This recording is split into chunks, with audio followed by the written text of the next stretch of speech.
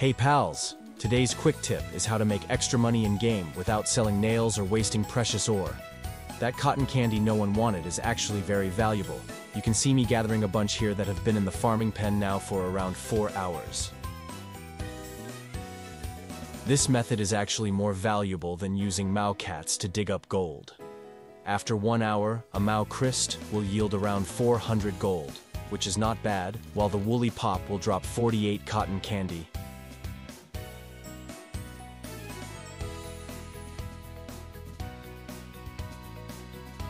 And each one is worth 25 gold when sold to a merchant, as you see here. That works out at 1200 gold per hour per Woolipop. If you leave your Woolipops in your farms when you log off, you should wake up to a ton of cotton candy to turn into gold.